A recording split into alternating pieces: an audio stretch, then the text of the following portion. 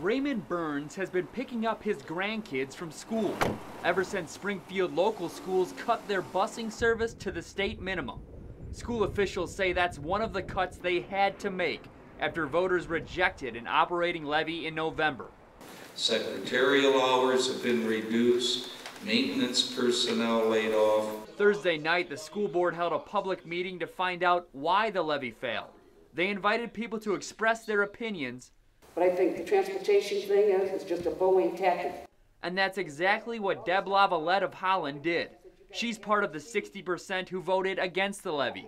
So they're not thinking about the kids. I believe that the administrators and the school board are thinking about themselves only.